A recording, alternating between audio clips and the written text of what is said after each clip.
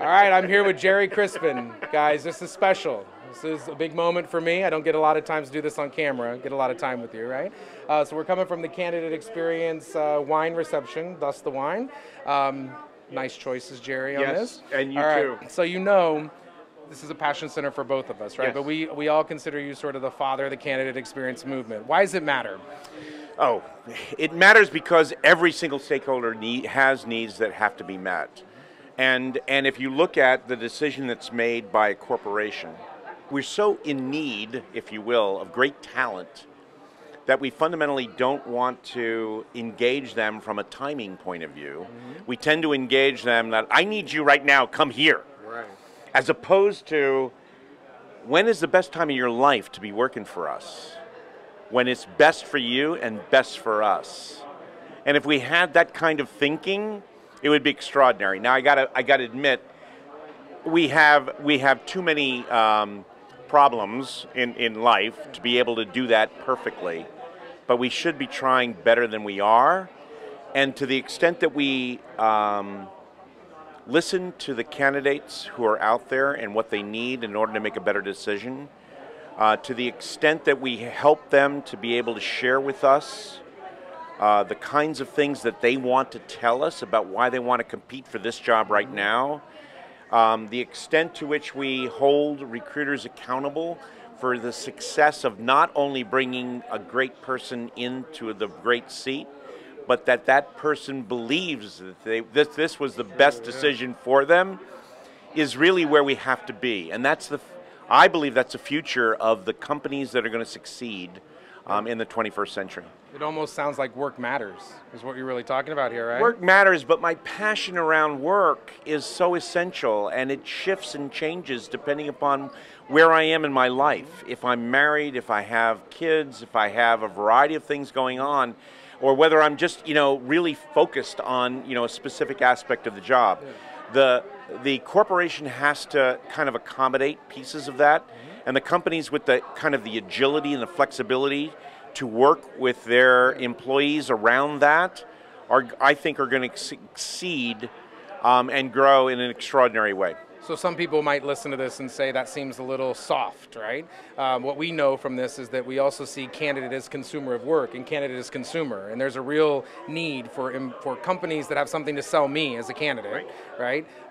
If I have a choice about where I buy from or who I buy from, and I have a bad experience with you trying to work for you, that I may say, you know what, I'm not going to buy your stuff anymore, right? So we've done a lot of work around how negative sentiment, right, can impact me as a consumer, right? That's not so soft. That's business, right? And that is the issue. For many, many years, we've been talking about soft issues versus those hard issues, and some of them are, fixed in stone. I get that from a business perspective in terms of how we make money. But often the context for making money in those hard issues is a very short time frame, whereas the soft issues tend to be understood from an ROI point of view over a longer period of time.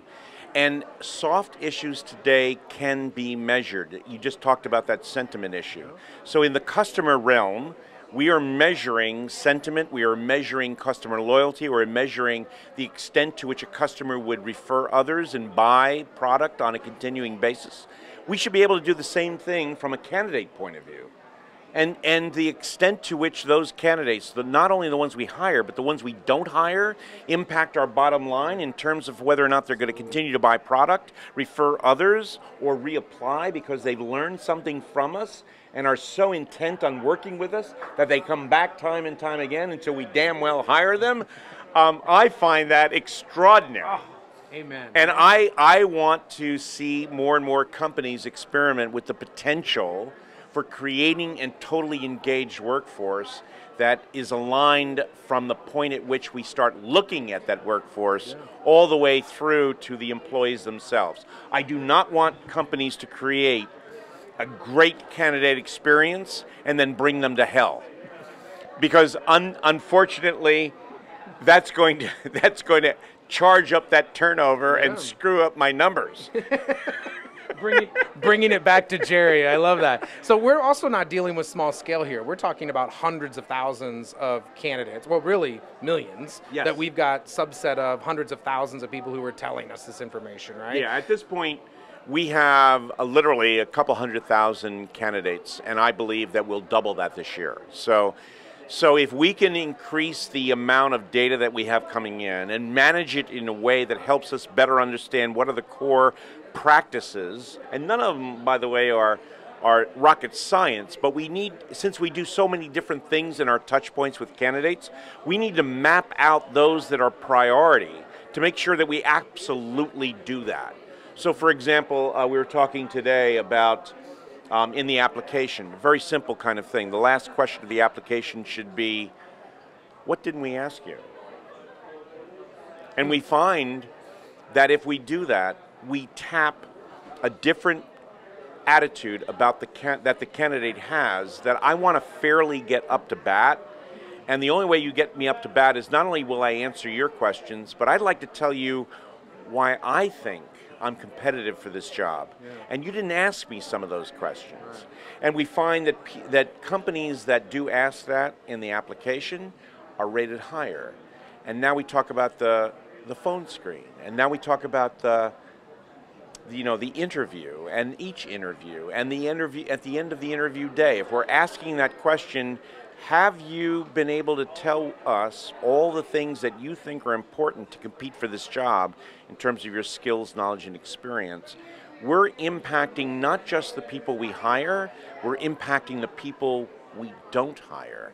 And those are the ones who increasingly have an impact on whether or not the next person who comes and applies because one of those other folks who applied in the past or didn't get hired said, hey, this is a great company and I didn't get the job, but I know you would.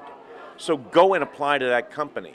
That is powerful, and I think there are a number of companies today who are already getting that frictionless recruiting opportunity.